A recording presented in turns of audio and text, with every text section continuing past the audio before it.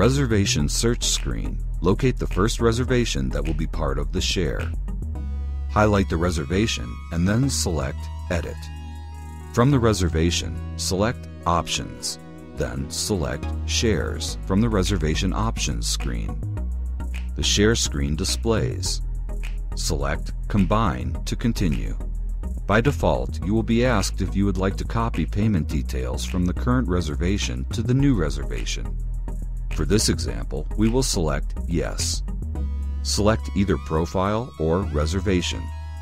Profile will locate an existing profile or give you the option to create a new one. Reservation will use an existing reservation to combine and create the share. In this example, we will select a profile. Select the name drop-down arrow to search for the profile of the guest who will be sharing this reservation. From the search results, select New if the profile you are searching for does not exist. If the profile displays, highlight it and select OK.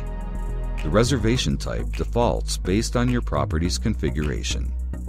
Select the drop-down arrow to choose another type if needed, then select OK. Since we selected Yes to copy the payment method from the other reservation, the payment method will default. If you wish to update this, simply select the payment drop-down arrow to choose a different payment method for this reservation. When all information is completed, select OK to proceed. The confirmation screen displays for the new reservation. Proceed as learned in the Reservation Save and Confirm lesson. The share screen now displays the names of both guests. Now, let's discuss the rate options.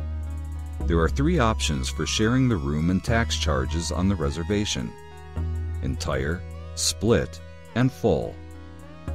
If one of the guests will be entirely responsible for the charges, highlight that guest's reservation and select entire. If both guests will be splitting the charges evenly, select split. If you will be charging both guests the full amount of the room rate, select full. For this example, we will select split.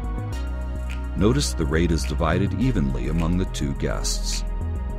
If guests with a shared reservation decide they would prefer separate reservations, you can simply highlight either guest on the share screen and then select Break Share.